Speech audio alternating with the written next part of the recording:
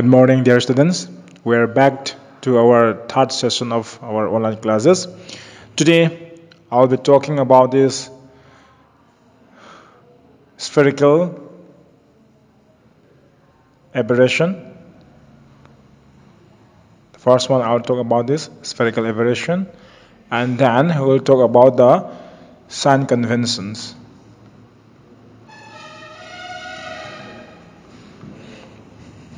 Okay, let us see what is this spherical aberration first. Sometimes the lens can come in what bigger size here, bigger size lens. So the bigger size lens, we just use a simple word we call as large aperture here. Large aperture. Large aperture simply means bigger size lens. As you can see, when the height of the lens is very large, that will mean large aperture here. So when the lens becomes bigger in size, the lens starts having a problem like this. Say this is the lens, this is the principal axis, and these are the rays falling on the lens. Actually, all the refracted rays should be meeting at the point we call as the focus here. This is the way it should happen. But when the lens becomes bigger in size, what happens is the refracted rays are not able to meet at the focus here. For example, this is the ray I am taking right now. It can happen like this here. It means these rays, the refracted rays, are not meeting at the focus here. So in such case, the lens is said to have spherical aberration here. So meaning of spherical aberration is inability of the lens to focus, or inability of the lens to make the refracted rays meet at the focus here. So that is what we call as a spherical aberration. So for notes, you please go through the web page again that I sent to you. Okay. So this spherical aberration appears when, number one, the lens has large aperture. This is the number one case. And spherical aberration also can appear when this ray, that is the incident ray, if it is not narrow. Say, when the incident ray is not narrow. Okay? Like you take a white source of light like this. It's like the light that is entering in the room, for example. It has a very wide source here. So when the light has a wider source, at the time it can produce spherical aberration. However, if the incident light is of narrow in nature, means what? Just like a fine beam, just like a beam. In other words, a narrow beam of light.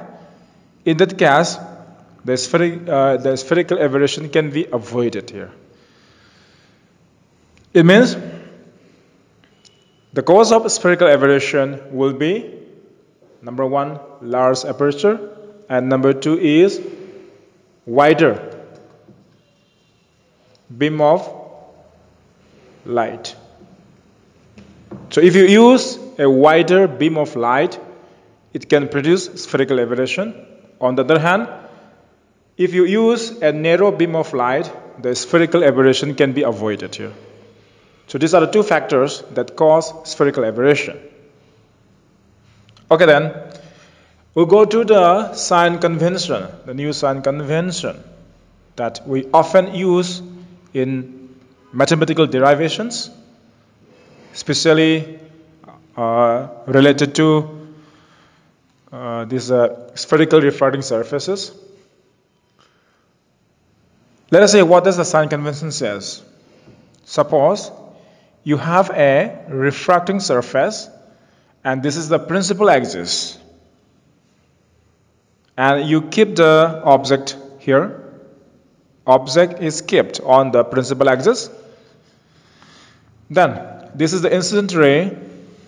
Here is the refracted ray, and this is the normal here, and the normal should be passing through center of curvature here, and I is the image should be formed here. So the sign convention, the first rule says that all the measurements should be done from the pole. This is P stands for pole of the surface.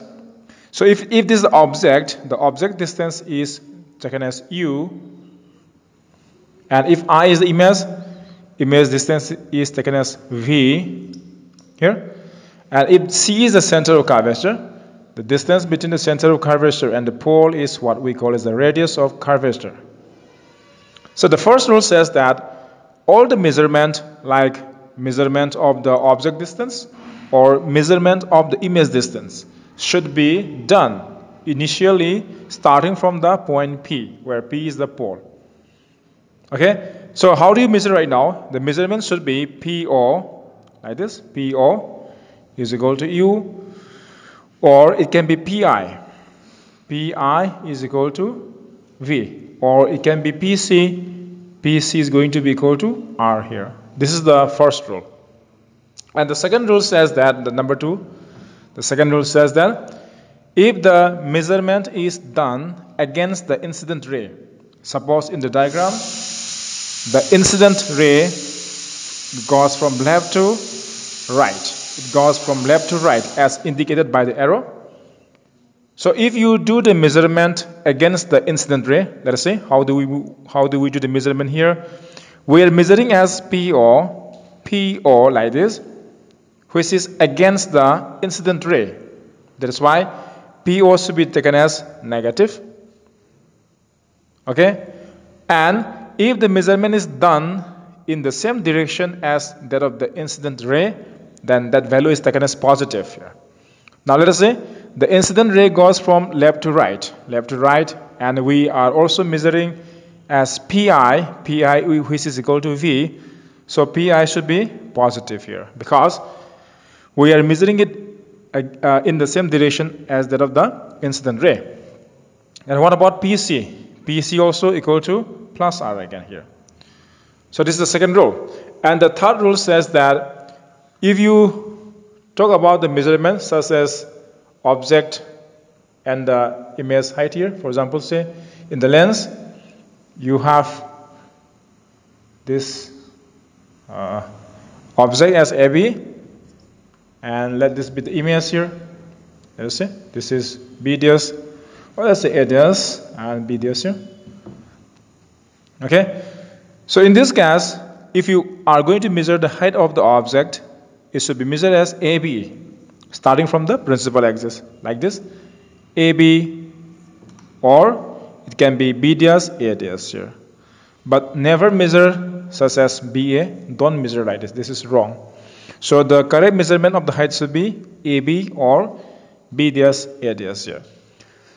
It means the height of the image or the object should be started. I mean the measurement of the height of the object or image should be started from the principal axis here. So these are the three important rules that we use in the sign convention. Okay, and the one thing here, when you write this sign convention, we have to follow some assumptions. We are making some assumptions here. The first assumption is that this object should be point in size means very small in size, and should be located on the principal axis. Object should be point in size and should be located on the principal axis here. Point in size, just like a dot here. Number one. And the second one is that all the angles such as alpha, beta and gamma, you can see all the angles met with the principal axis all these angles are assumed to be small again. So the angles such as alpha, beta, and gamma, which are met with principal axis, all these angles are assumed to be what? Small here. So these are the two assumptions that we make in order to apply the sign convention. Okay, today, in addition to this, I'll be adding up some more points.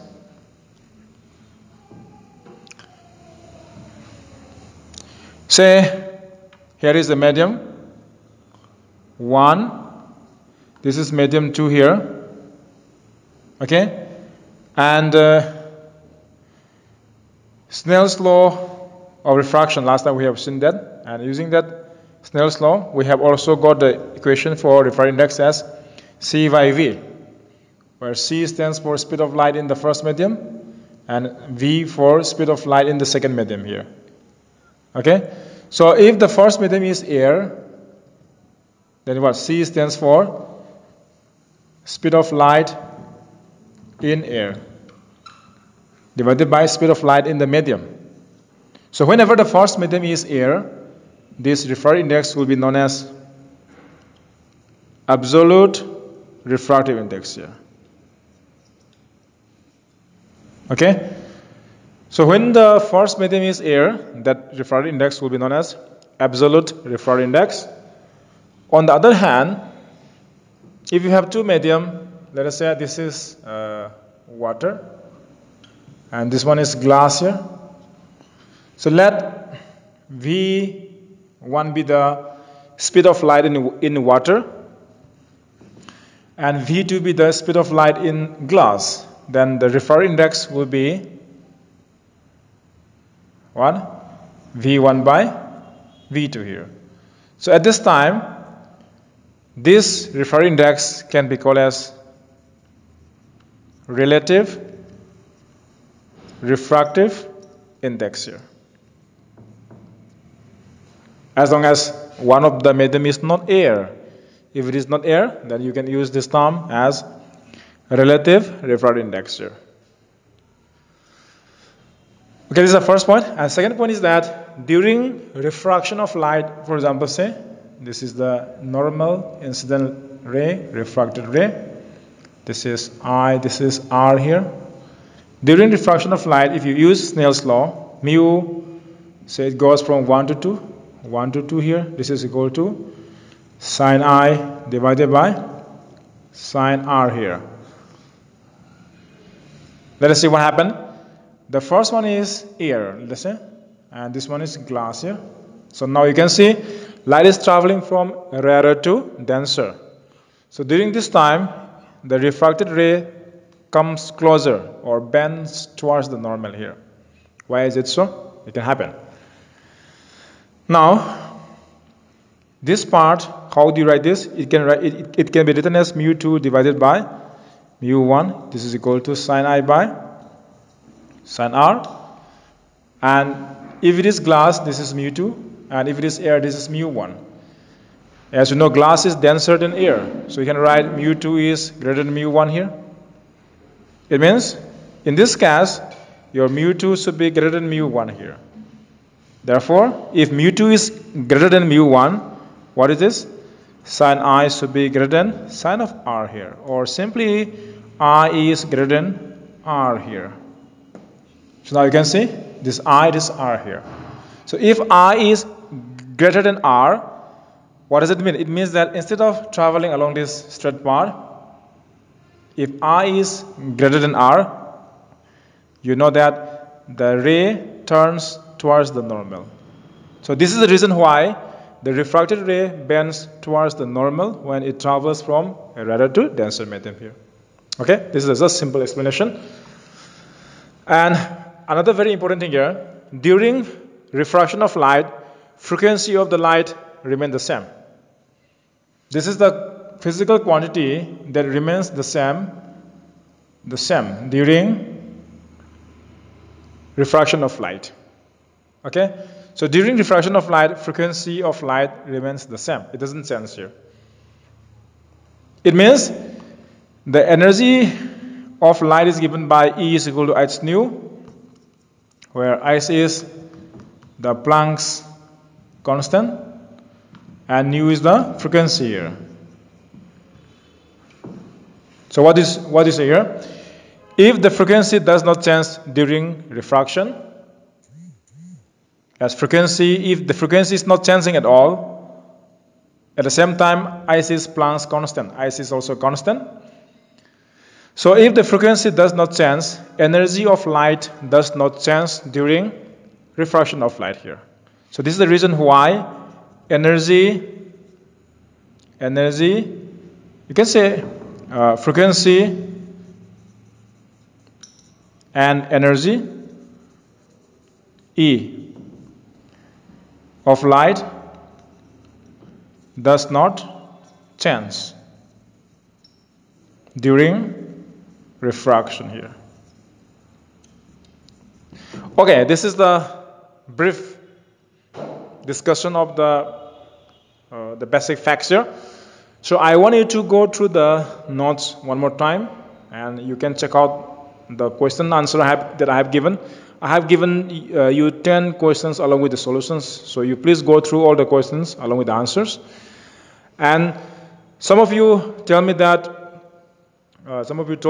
you cannot load the pairs and all. Simply, number one reason is due to low internet speed here.